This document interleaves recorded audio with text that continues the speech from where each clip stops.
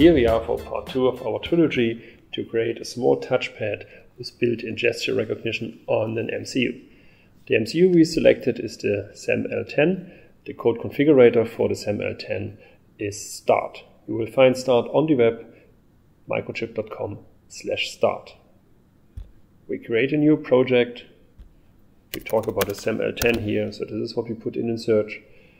We see all the packages available, and here we have the explain Pro board from the SAM-L10 we selected earlier.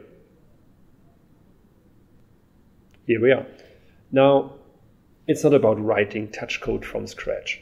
It's about configuring a library for doing exactly that. So what we need to add to our project is the touch library. That's done with 2 clicks. Just search for touch, find the library, and add. Now the rest is configuring of our touch library. We know this is all about a touchpad. So we won't need buttons, we won't need sliders, we won't need wheels. We want to do a touchpad. As we learned in video 1, we have a 5x5 matrix. And for the purpose of the video, I want to show you everything. So we go for 1 and 2 finger gestures.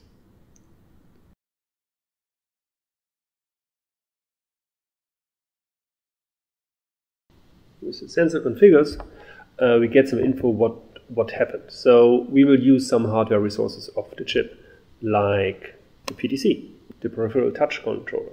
That is expected as we are going here for a small touchpad. The UART module is also involved. We will use UART to stream out our data and to visualize with our 2D touch surface GUI. And we need some timeout resources. That's all okay for us, and we proceed. So far, we told the system we want to do a 5x5 touchpad. Now the question is, okay, here's your 5x5 touchpad. Which pin is connected to which channel? That is homework which will be very easy for you as you have created your own schematic. It's just looking into schematic and telling the system which sensor, which X, which Y line is connected to which pin.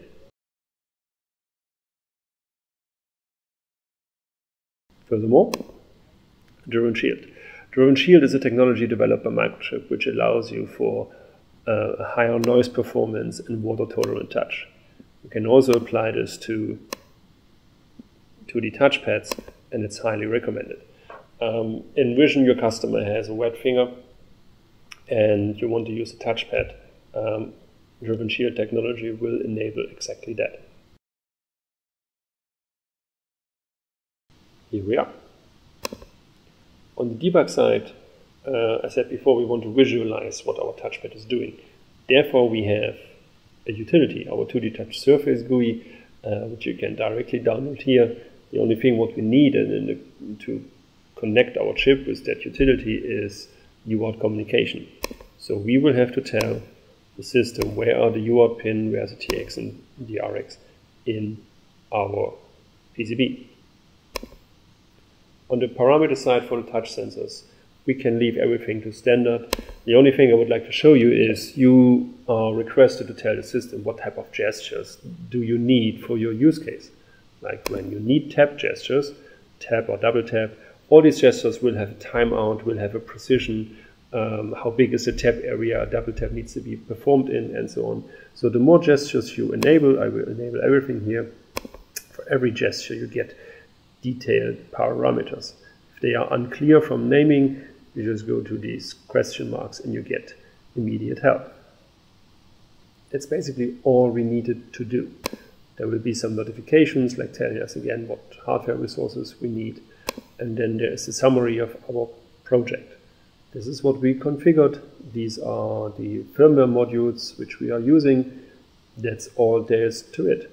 What remains for us is to export that project.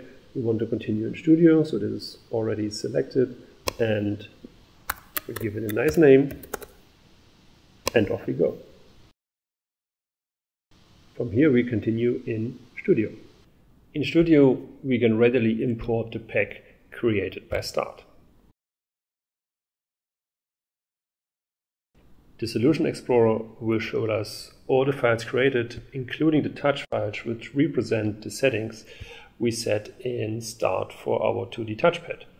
Now, a quick look at the main.c will reveal that our main loop is still empty, as it always is when you start a code configurator. We need to add one line of code, which is our touch process. Here we are. That's literally all there is to do.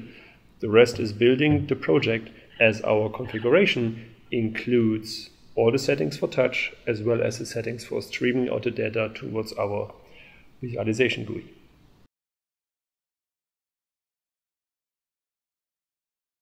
And here we are. The build is done, succeeded. The rest what we need to do is programming the connected Explain Pro board with tools and device programming. The system automatically detected the connected Explain Pro. We happily accept that. The memories we just created is a 2D touch hex file, program, and done.